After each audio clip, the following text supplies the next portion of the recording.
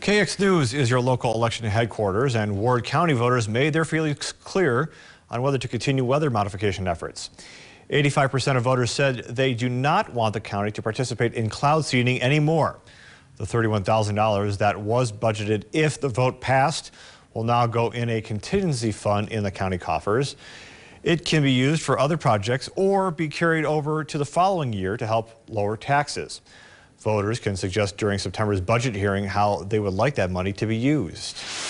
Well, I'm glad that we finally come to this resolve. It's too bad we've been going on with this for 3-4 years, debating the issue, and there was always the pro side of it thought there was way more support for it than there really turned out to be. So now we know, I guess.